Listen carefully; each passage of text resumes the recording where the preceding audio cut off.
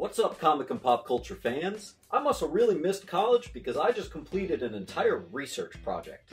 As I'm an avid CGC submitter, I submit books all the time to CGC. Things that are like 1 or 2 months old, and I gotta tell you, a 9.8 is never guaranteed. In fact, sometimes you'll submit 25 books, and even though they're brand new, off the press and everything, just printed, they only get 15 out of 25 get the 9.8. I say that because getting a 9.8 should be pretty impressive. The older the book gets, the conditions they were kept in, the page quality, it gets harder and harder to achieve that 9.8. So I set out to find the most spectacular, unbelievable, impossible seemingly 9.8s that are out there. I scoured the CGC census over many hours to find the first recorded 9.8s of major superheroes, as well as looking at some of the earliest 9.8s ever on the CGC census. So today, we're going to look at the results of my research, and you guys are going to be pretty impressed by some of these grades.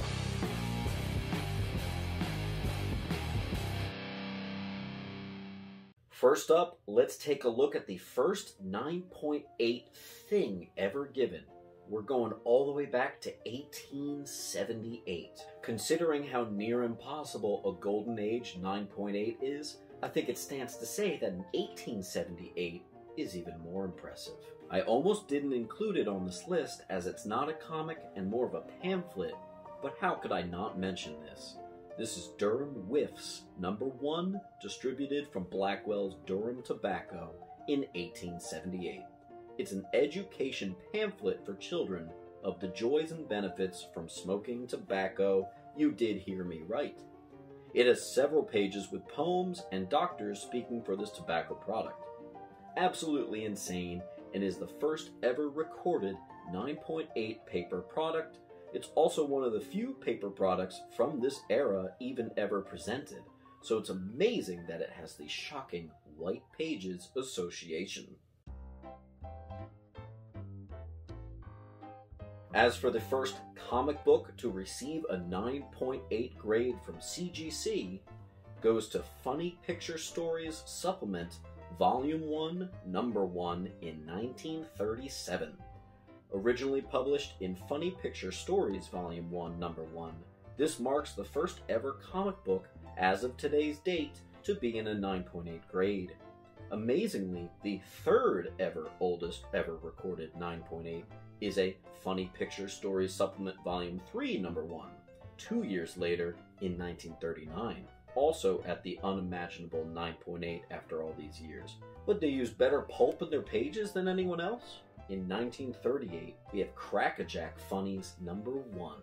If you're looking for a 9.8 graded copy of any Golden Age comic, your first strategy is probably to find the Edgar Church Mile High Copy Pedigree comics. That works with this issue from 70 years ago. One of Dell's earliest titles followed a common format of the day of reprinting popular comic strips. Over 20 different strips were represented in this first issue, including Dan Dunn, Don Winslow, Buck Jones, Tom Mix, Mira North, Major Hoople, and others. For a while, this was actually the first 9.8 recorded, which just goes to show new books are being submitted all the time and can change this list. Thought I'd throw another pretty rare one in here. We have Star Ranger #15 from Centaur Publications. This is an incredibly rare book, also from the Edgar Church Mile High Pedigree collection. It's listed as scarce, but it's even more rare by its unimaginable assignment of white pages to this. This was the first issue of the new title that was part of the first Western series, initially called Star Ranger, then Cowboy Comics in comics. Simply unbelievable for a 1938 comic. If you guys are wondering what the first key comic to ever get a 9.8, well, that came in 1939. With Crackerjack Funnies once again, this time issue #9. This is the first appearance of Red Ryder in comics. Yes, the same Red Ryder that's responsible for the Red Ryder BB gun. This was one of the earliest, most popular Western characters in comics. So far, the previous entries were just kind of random comics that got super lucky and well preserved. This one's got some real significant history to it. Next up, I thought we'd talk about the origin of superheroes in comics, and the first superhero was the Phantom, introduced in 1936. Amazingly, Phantom's first recorded 9.8 didn't come until decades later, in 1963, with The Phantom number 3, published by Gold Key Publishers. This sold in 2012 for a depressingly low $1,076. Perhaps if they knew that this was the highest and earliest graded Phantom comic, it would have gone for more. Fair market value sits at $10,000. After the Phantom came Superman. Superman was introduced to us in Action Comics number 1 in 1938. His earliest recorded 9.8 wasn't until years later in Superman number 28, which was in 1944, in a rare double cover print error, meaning the first cover was valued at a 9.4, but it was printed with an additional cover on the inside that held the perfect unseen grade of a 9.8, and the higher one is the one they go by. Imagine owning a 1944 Superman comic in perfect 9.8 after all these years. It sold for only $22,800 in 2019, but should fetch around $32,000 fair market value. After Superman came Batman, introduced to us in Detective Comics number 27 in 1939. His earliest recorded 9.8 wasn't also until 1944, which came in Detective Comics 91. So that's 5 years from this first appearance for a perfect copy to still be found. A fair market value for this book is valued at around $30,000. The only picture I found was quite blurry, so I do apologize. Also in 1939 came Captain Marvel, which we now know as Shazam. His earliest recorded 9.8 was even sooner than Batman and Superman's, in Whiz Comics number 27 in 1942. The current fair market value for this book is around $12,000, a seemingly great deal for Captain Marvel's first ever 9.8. Unfortunately, I could not find a picture of this, so I will show the next 9.8 ever graded for Shazam, which happened to be 3 issues later in Whiz Comics number 30. A more recognizable character to us modern viewers is the Flash. Came around in 1940. His earliest 9.8 wasn't until Flash Comics number 10, which also was in 1940. This beautiful copy of this early Flash appearance sold in 2012 for $19,120. It's currently valued at $27,500.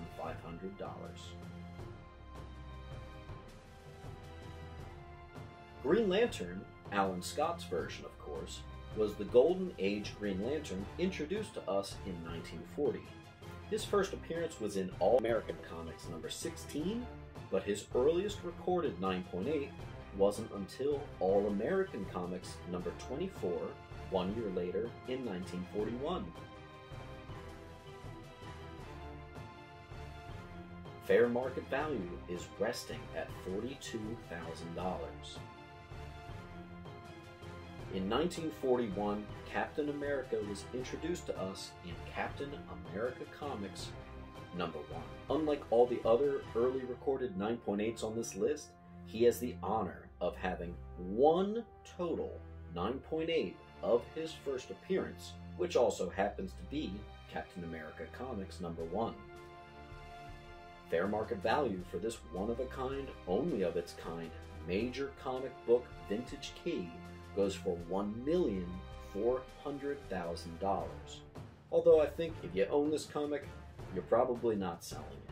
Within the pages of More Fun Comics 73, Aquaman was introduced to us in 1941. Shockingly or unshockingly, his first 9.8 didn't come to 2 decades later. In Adventure Comics number 280, which is really more of a Superboy story, but it still qualifies for Aquaman's first 9.8. We have this beautiful cover here with a fair market value of $24,000. In 1941, Wonder Woman arrived on the scene in All-Star Comics number 8. 5 years later, we find our first ever recorded 9.8 in the pages of Wonder Woman number 16. In 2008, this was sold for a shockingly low $10,158. Fair market value now is showing as $26,000, perhaps due to the popularity of the character rising. Personally, I think the first 9.8 for Wonder Woman deserves to be even much higher than that. Another very impressive comic from 1944, this is All American Comics number 61. This is actually the first appearance and origin of Solomon Grundy, longtime Batman villain. There is one CGC 9.8 on the CGC census. A great classic creepy cover and cool Batman villain. Whoever has this better hold on tight. Usually these oddball 9.8s you find from the Golden Age aren't keys, so it's nice to see ones like this that are. After a long time of only romance and westerns, superheroes made their big return in the late 50s, early 60s. Time for some Marvel entries here. In 1961, Fantastic Four arrived on the scene as the first superhero family. There are no 9.8s in this 1961 classic cover and first appearance. However, just the next issue does have one recorded perfect 9.8 in existence. Fair market value for this second Fantastic Four appearance in perfect grade will run you $150,000.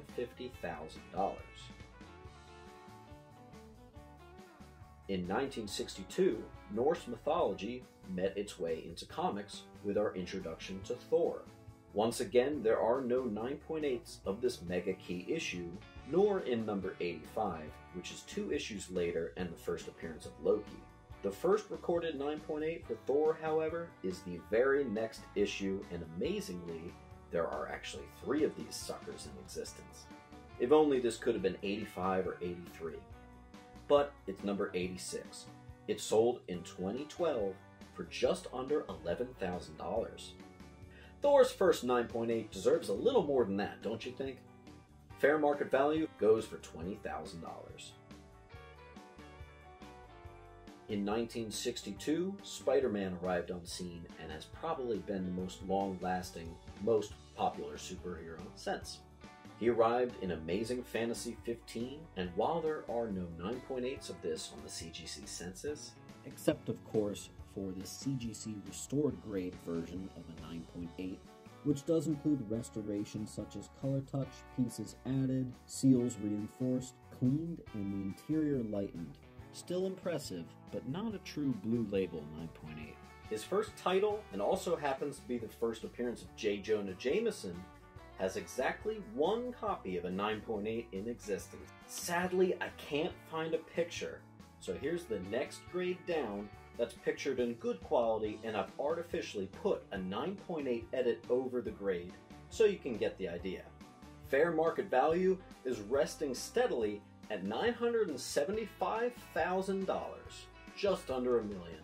In 1963, we were given the X-Men, and as luck would have it, there are 2 9.8 copies of the first appearance of X-Men in X-Men number 1. The most impressive one, and in Pacific Coast pedigree, sold in 2012 for $492,937. It also amazingly was listed as having pure white pages. This copy is currently valued at $950,000. Same year, 1963, we were given the first appearance of Tony Stark, Iron Man, in Tales of Suspense number 39. Just like Captain America and X-Men, the first appearance of Iron Man is one of the lucky few who has a perfect 9.8 in his first appearance, even if there is only one in existence. Fair market value of this epic book is at an absurd $3,400,000. Unfortunately, the one copy that exists is not pictured, so here's the next lowest grade from Heritage Auctions with a doctored 9.8 stamp in front of the lower grade. I wanted to bring up Avengers 4, you know, the classic cover that brought Captain America and Bucky back into the Silver Age and features him prominently on the cover. Believe it or not, there are 5 of these in a 9.8. Each one of these is valued at a very nice $220,000. For the most part, this list is staying away from anything 70s or up, but I definitely thought I'd bring up Hulk 181, and maybe it's not as rare as you guys think. This is the first appearance of Wolverine, and there's actually a decent amount of 9.8s out there, believe it or not.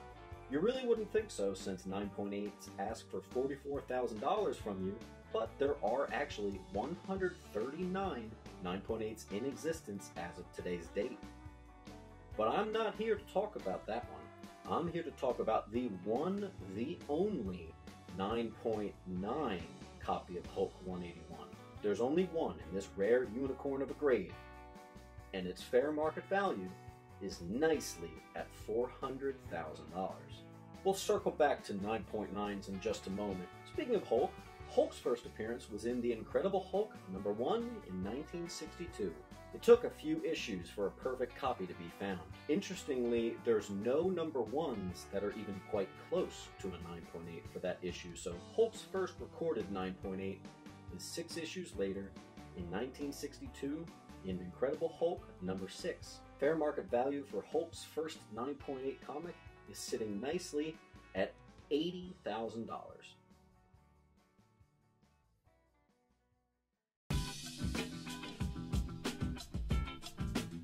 I said I'd stay away from the 70s, but I did want to bring up these mega rare ultra keys. House of Secrets #92, first appearance of Swamp Thing from 1991, a near impossible to obtain book, especially due to its hard black cover and low print run. There are 3 9.8s in existence of the first appearance of Swamp Thing. And good luck buying it because it's valued at $60,000 and rising. Next mega ultra key from the 70s is Marvel Spotlight #5, the first appearance of Ghost Rider. Just like with Swamp Thing, there are only 3 9.8s of this mega ultra key that exist. Each one is valued at around $58,000. Green Lantern 76 from 1970 is considered the issue that started the Bronze Age and has become a mega key because of that title. There are only 2 of this comic. Each one is valued at $45,000. A couple more notable 9.8s for their rarity. Teenage Mutant Ninja Turtles from 1984. Such a recent issue, but there are only 32 9.8s in existence due to the rarity, page quality, and print count. Thus, a 9.8 for this mega key sells for a whopping $135,000.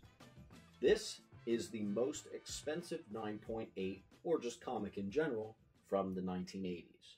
And now for the only comic I will be mentioning from the 90s, the first appearance of Hellboy. In 1993, Hellboy first came out, but it was in an unconventional first appearance as it was hidden in the pages of Italian fanzine Dime Press #4, before emerging as a fully formed character in San Diego Comic-Con Comics #2. As you can imagine, it is quite difficult to find his first appearance in this poorly circulated comic. There do happen to be 8 lucky owners of exactly 8 9.8s in existence for this comic. It's a bit of a colder comic in that, despite all of its rarity, it's only a $10,000 comic book. I suspect that the rarity and popularity of Hellboy is going to drive this up in the years to come. So let's talk about those 9.9s. The oldest and first comic book ever to receive this rare unicorn grade of the perfect mint 9.9 goes to Zip Comics #7 in 1940, folks. Once again, that Edgar Church Mile High pedigree really came through with another great book, this time with a seriously rare grade. A beautiful piece of history here. Wild to think we have a 9.9 comic book from a year before America even joined World War II. The first key comic book in the 9.9 grade came a decade later. War Against Crime number 10, which is the first appearance of the Vault Keeper, a character that is one of the most popular narrators to the series of horror comics that followed. Tragically, I can't find a picture of this epic whale of a comic, so I have to find the next highest grade, which does happen to be a respectable 9.8, photographed by Heritage Auctions. And I'm going to superimpose the 9.9 label onto the grade so you can use your imagination. I truly don't know why, if you have one of the rarest, coolest, most expensive books out there, why you wouldn't picture it, but that's just me. The first major appearance in a 9.9 goes to the pages of Amazing Spider-Man number 19, which happens to be the first appearance in cameo of the Scorpion Mac Gargan. Here's what Heritage Auctions had to say about this. That's not a misprint, Tiger. This is a mint 9.9 copy of this Silver Age book. We look at Amazing Spider-Man issues all day long, and even the really nice ones usually have one of Marvel's notorious overhangs or a shade of Marvel chipping. Not so for this gem, which has perfect corners and edges and superb page quality. You rarely see a book this nice that's a couple years old, never mind one from the days before Mylar bags and the like. Never mind fingerprints, we don't even think anyone's ever breathed on the thing. An outrageously nice book.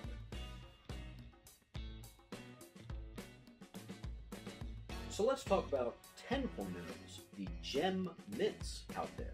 The first 10.0 grade ever assigned to a comic was back in 2000, and it was a rare Lethal Protector number 1 black printing variant. It sold in 2010 at Heritage Auctions for $3,585. Current value is much higher at around $16,000. But due to Venom's spike in popularity, I think this could hit all the way to $20,000. Plus, it is extremely rare, being a printing error variant.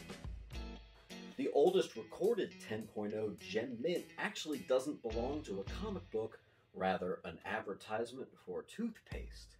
Colonos presents The White Guard number 1 from 1949 Whitehall Pharmasol.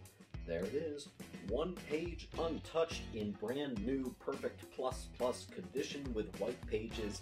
How do you get some advertisement from 1949 to be in better shape than brand new comics off the press today? I'll never know. And finally, the first and oldest 10.0 assignment to any comic belongs to Thor 156 from 1968.